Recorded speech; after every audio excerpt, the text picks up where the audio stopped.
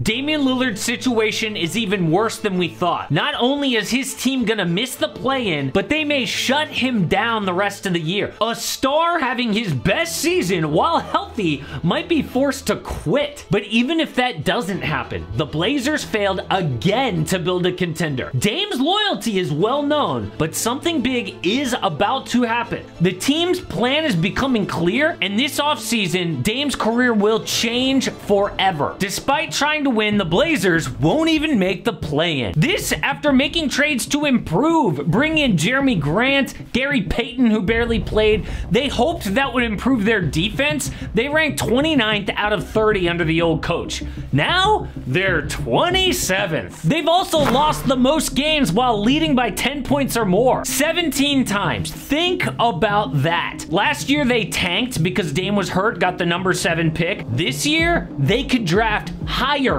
despite trying to win. On top of all that, Dame has never been better. Career highs in points, free throw attempts, and efficiency. But is Dame about to demand a trade?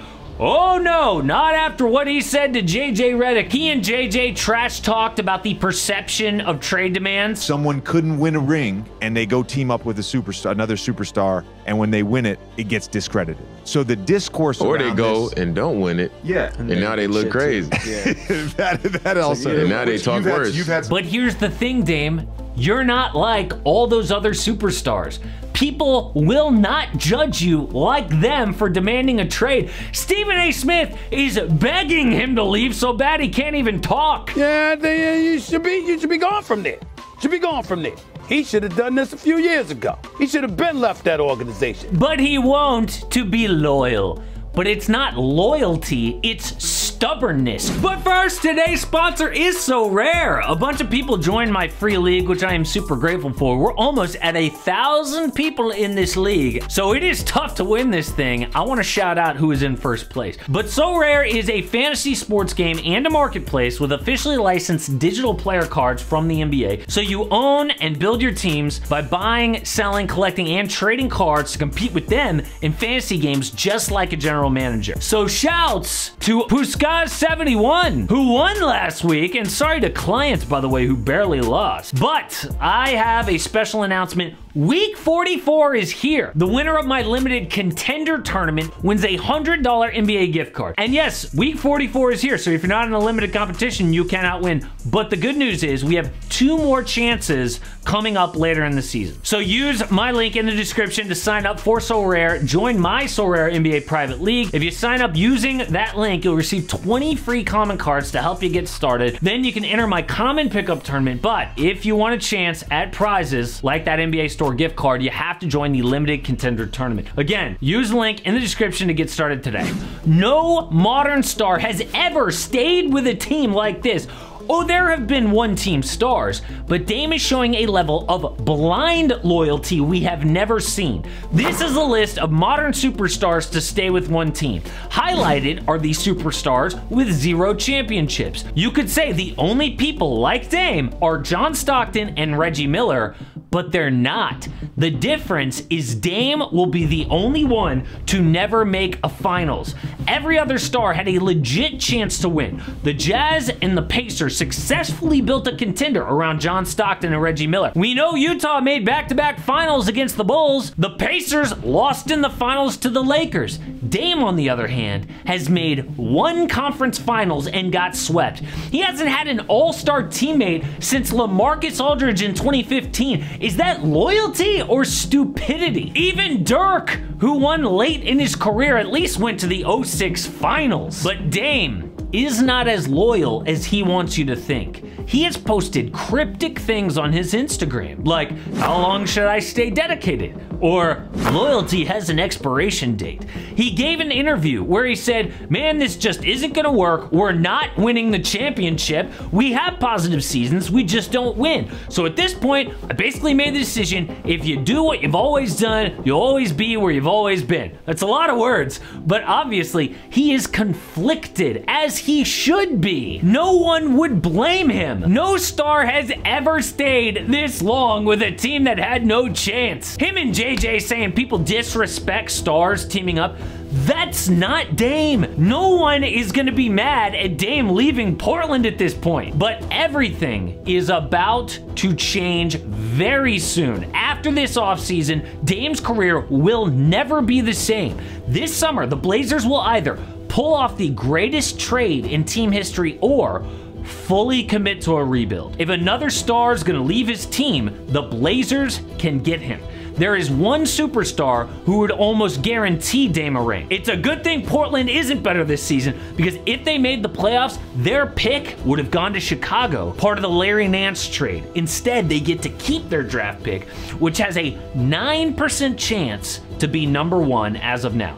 That is very close to the best odds in the NBA. The worst teams are just 14% at #1. I will say that again. The Blazers have almost as good a chance as anyone to get Victor Wembanyama. This could actually happen.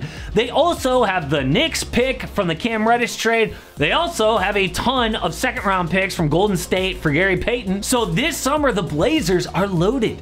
They can snag any star who becomes available. This is finally the offseason where everything changes. So who might that star be? The realistic names are like, Bradley Beal, maybe a Jimmy Butler, but the dream of dreams is Joel Embiid. I know it sounds crazy, but imagine this. The Sixers get embarrassed in the playoffs. Not only has Embiid never passed the second round in his career, but James Harden leaves for Houston. The Blazers make a Godfather offer.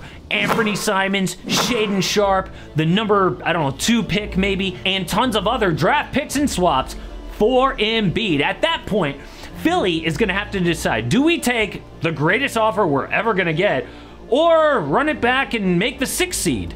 It's a tough choice. Plan B, if they can't get a star this offseason, is to add high-level role players like an OG and an Obi. Would a lineup of Simons, Dame, OG, Jeremy Grant, and Nurk contend?